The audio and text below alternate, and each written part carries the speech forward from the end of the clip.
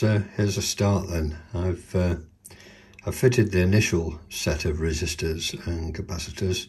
There's still some more to put in, but I'm following the procedure that it mentions, the build sequence in the manual. You can see the crystal there near the centre of the board. And I've put in the socket for the CPU, a nice turned socket. So all good so far, no problems fitting anything. The resistors are tight. You'll find they'll just need a little bit of persuasion to lay flat.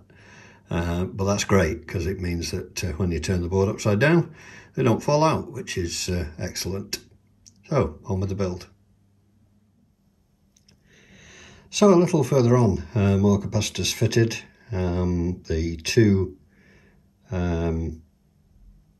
adjustable pots here at the right of the board, and various other components fitted. Next, we're going to install a bit of hardware. So a little further, fitted the USB socket here, and done the first initial test, which involves plugging USB into here.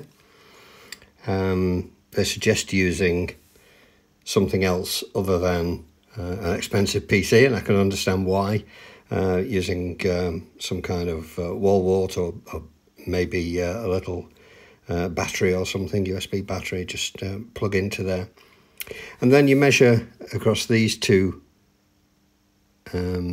socket points here. And the idea is that you're looking for something between 3 and 3.6 volts. Mine measured 3.29, so I'm quite happy with that. The first test has passed, so everything hopefully on the board that I've fitted so far is working well, and I'm getting the correct voltage just here. So onward and upward. So here we are. I've no components left, so that must be it. Fully built up, extremely enjoyable build. Before you fit these two chips here, you do a test with the LEDs, which passed with flying colours, which was great.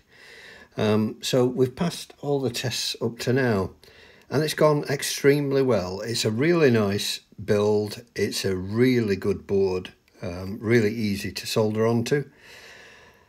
So everything's done. Everything appears to be the right way round. And everything tests out. So I've some final tests to do to check various loopbacks and bits and pieces, but the actual build is finished. It's taken me about 3 hours, maybe slightly less, but I have been filming, so that slows me down. I reckon I could put this together a second time in 2 hours or so, including the tests. So extremely happy with this. So hopefully it'll pass the final tests, and then we can see if we can actually get it working. So that's the build of the TARPN NinoTNC.